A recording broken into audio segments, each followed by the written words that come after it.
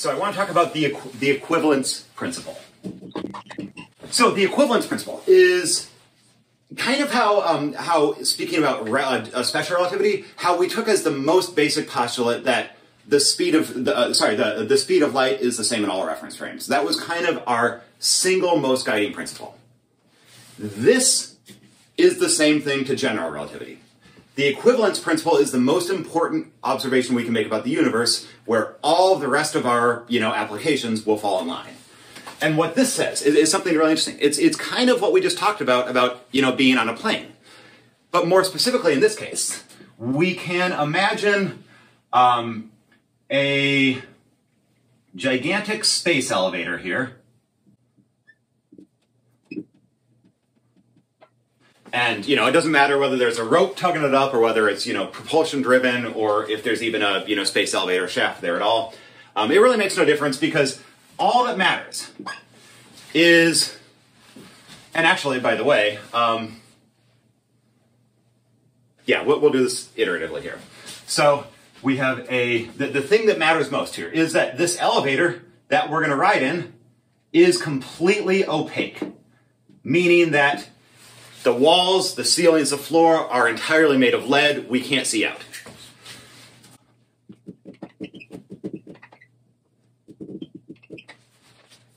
And now let's say that we happen to get on this elevator here, and for the first, we'll say, 5 minutes of the ride, whatever it might be, we accelerate upwards. So what I want to do here is compare or just think about what the person inside this elevator would say is happening to themselves.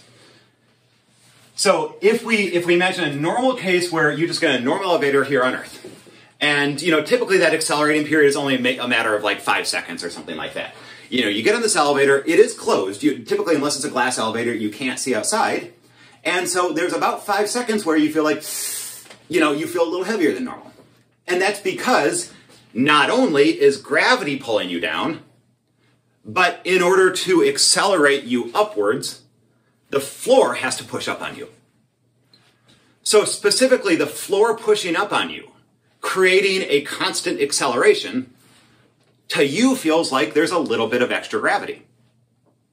Does that kind of make sense? So, and again, if you're coming to the end of a ride, by the way, if you're, towards the end of the motion as you begin decelerating upwards, you feel the opposite. The floor pushes up a little bit less heavily. And we'll come back to that in a moment. But let's consider this case now. So usually it's only about a matter of 3 seconds where we might feel 20% heavier than normal. Now, let's consider a really strange situation here. Let's say that the person who's on this elevator has, for whatever reason, they've never spent a moment of their life actually standing on the surface of this planet. So this may not necessarily be Earth. This is some other alien creature that comes by. Their spaceship just throws them out. They land in the elevator and they immediately begin accelerating upwards. So bizarre situation. But the important thing is that this person in here no longer knows what it feels like to stand on that planet. So for us, when we get on an elevator, we know how much weight normally we have. We know how much force we usually have to push with our feet to counteract gravity. This person has no clue what the normal amount of gravitational force is for them. But what they're going to do is they're going to get on the elevator. And without any delay, it's immediately going to begin accelerating. And I do want to say it's accelerating up uniformly. So if it's accelerating up at 1 meter per second squared, that doesn't change, basically. And now, what we're going to say is, or we're going to ask them, what's happening? So what would they say is happening? They've never stood on the planet. They get shipped there. Maybe they've had a blindfold on the whole time. They have no idea what's occurring to them until they finally take that blindfold off. They see there's a big box around them. It's not moving, at least relative to them. But what they feel is they're being pushed to the floor. So let me ask you this. How is what they're feeling on an upward accelerating elevator, how is what they're feeling any different than what I'm feeling not accelerating, but strictly just due to a gravitational force?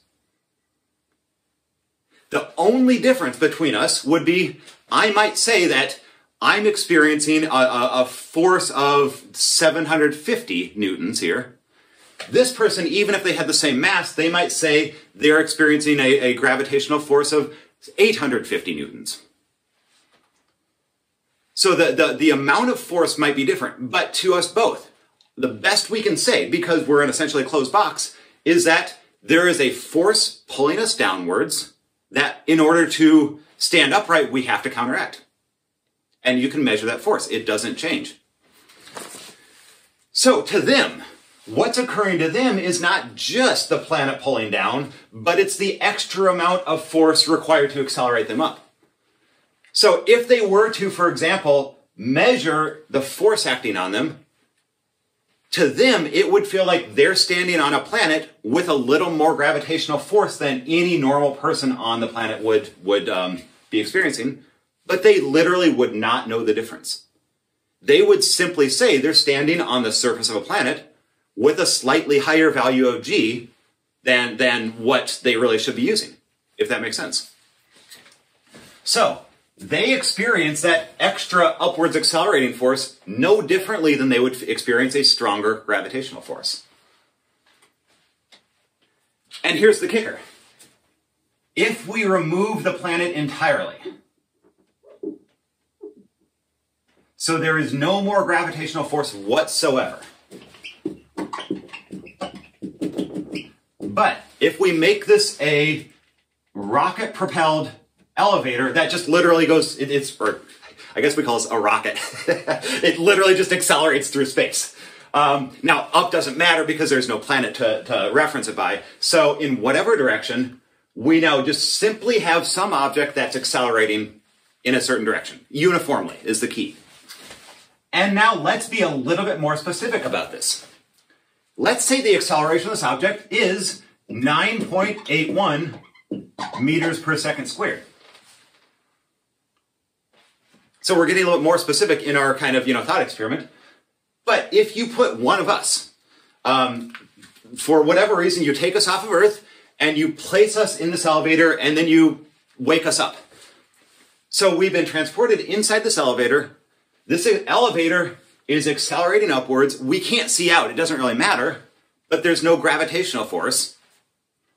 What would we say is happening? And the answer is, for us getting on that elevator, accelerating up at that rate, it would be zero difference from me right now. And not only would it feel the same, there would be literally no way to possibly tell whether that upwards force is from gravity or from an accelerated reference frame. And that's the key. The equivalence principle says that accelerated reference frames are mathematically and physically indistinguishable from gravitational forces. The accelerated reference frame behaves indistinguishably from a gravitational field. And that's where general relativity now comes in. So this is really important, and I think this is maybe even a more brilliant insight than special relativity in the first place, just saying that time changes and space changes. What he's now able to do, and this is just, if you spend another 5 years in, theoretical math and differential geometry and whatnot, the language of general relativity is literally about 3 or 4 steps higher than that of special relativity. So it's not something you can just approach after taking a special relativity class. But, and this is really cool because Einstein literally just taught himself all of this so that he could write these laws. But the actual, almost magical realization that he made was that to describe gravitational fields, all he has to take are the reference frames that he already knows how to deal with in special relativity. With one difference. Everything we considered in special relativity was what's considered an inertial reference frame. And by definition, that means a reference frame that's moving at a constant velocity relative to another. So he already knew how to deal with reference frames that were moving at a constant velocity. And the idea was that we've treated everything according to differential elements. So you have a dx, dy, dz, you have a dt, you can turn it into a velocity dx over dt and so on, dx prime over dt prime. He knew exactly how to transform all of these things to see what would happen if you have a reference frame whose second derivative was not zero. So you integrate Lorentz factors for increasingly high values of gamma, is how you essentially boost from zero velocity and accelerate forwards. That's exactly what you end up doing mathematically.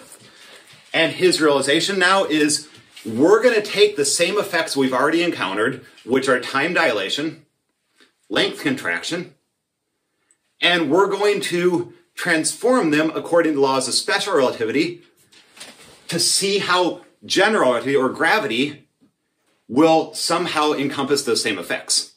We're going to mimic gravity by changing coordinate systems uniformly, and magically we get out a whole theory of gravity. It's really incredible. So here's all I want to talk about here from here on is the two most important effects of general relativity, and we'll bring it back to the idea of the twin paradox.